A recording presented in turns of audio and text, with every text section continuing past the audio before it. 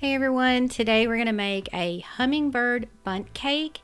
And hummingbird cake, if you've never had it before, it's basically a banana cake with pineapple, and then you can add nuts to it if you want. And so a lot of people have had the hummingbird cake that is the layer cake, but I've made it into a bundt cake. It kind of makes it a lot easier to make, in my opinion. You don't really even need a mixer for this, and then you can add a nice cream cheese glaze over everything. It's really moist and really good. All right, so the first thing you want to do is you want to grease and flour a bundt pan, and I'm going to put a link to my favorite bundt pan that I use that is great for keeping cakes from sticking. So for the ingredients, you're going to add 3 cups of all-purpose flour. Add that to a large mixing bowl with 1½ teaspoons of ground cinnamon, 1 teaspoon of baking soda, ½ teaspoon of salt, 1/4 teaspoon of ground allspice. And if you don't have that, don't worry about it. You can skip it. You don't need to go to the store to get it or anything. Okay, so in another bowl, you're going to add 4 large, very ripe bananas and mash them up. And I like to use a potato masher. It does a pretty good job of mashing everything up. And the riper the bananas, the more banana flavor you're going to get. So try to get really ripe ones. Then you're going to add 8 ounces of crushed pineapple. And you don't have to drain it. Just leave the liquid in there. And that is about 1 cup. And then add 1 cup of granulated sugar. And then 1 cup of packed light brown sugar. 3 eggs, and 1 cup of vegetable oil, and 2 teaspoons of vanilla extract.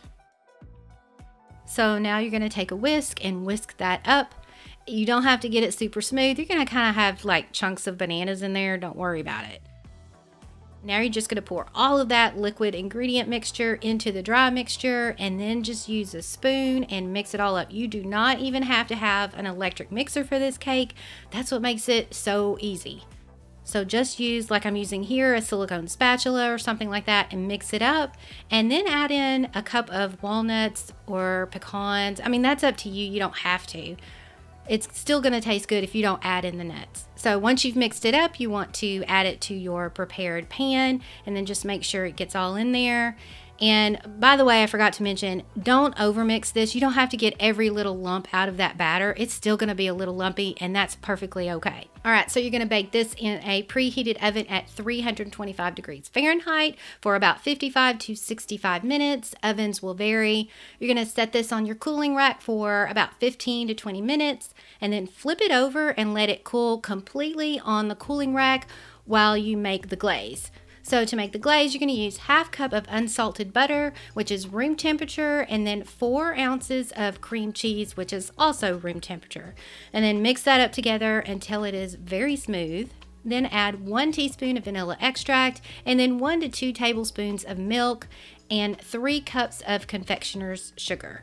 And you don't have to add all of this at one time. I sort of add it in stages so it doesn't make a mess everywhere, but it's totally up to you.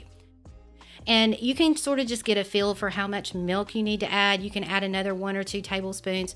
To get it to be a glaze consistency, you may have to add up to about 4 tablespoons, but just keep mixing and testing until you get the consistency that you want. And you see here, I'm just adding in extra milk just so I can thin it out just a little bit. Okay, so once you get it to the consistency that you want to make sure that your cake has cooled down completely. Otherwise, your glaze is just going to completely run off of it when you add it.